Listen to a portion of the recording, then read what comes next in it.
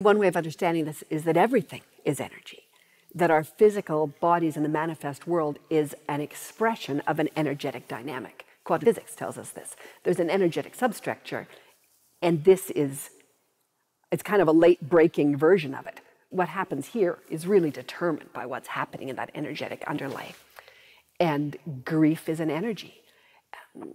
In Peru, the shamans I studied with there talked about it being something called hucha, this tarry, sticky, black energy. It jams up our system. And it's a natural thing. We love people. We lose people and things we love. And so we gather this grief and this hucha.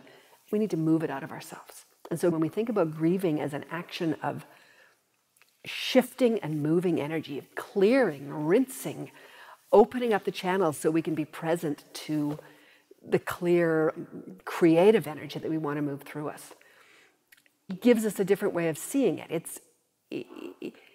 It's more pragmatic. Okay, there's grief here. I have to move the grief. How do I move the grief? I move my body. I get help with grief support. I spend time in nature. I make art. I do spiritual work. I do ceremony. I see a grief counselor. All of those are tools to shift this grief. Because if it stays inside us, it kind of festers in us, and then it leaks out sideways. It comes out as anger or inappropriate something because it's not really about that moment, it's about something else.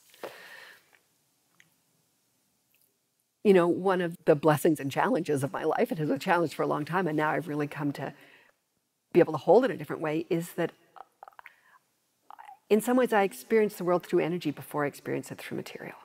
And that I'm feeling and seeing those underlying currents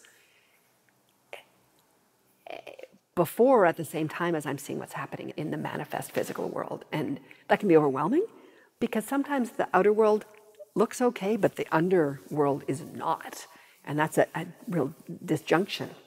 And now I've learned to work with that and be able to use that capacity to see that for good and for health and for benefit.